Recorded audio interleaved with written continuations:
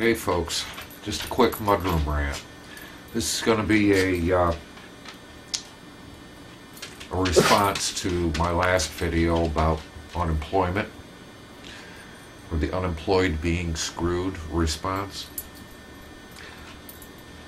Let me tell you a little story. I got a friend who has his own little business,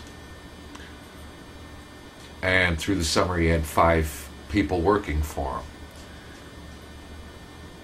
Well, one of those people went back to school, so he only had 4. Now, at the time, I want to say he was paying just a little over $200 per period for unemployment insurance. Business has really slowed down big time. He had to let 2 people go. His payment to unemployment now is over $800 a period.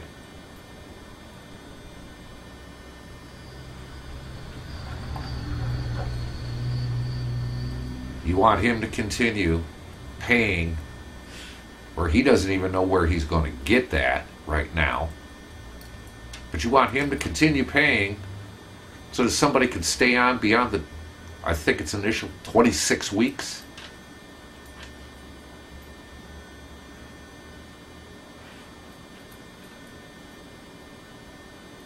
It's wrong.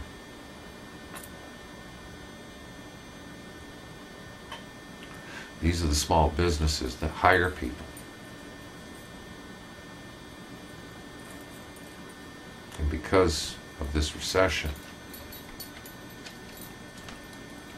it's probably going to put him under.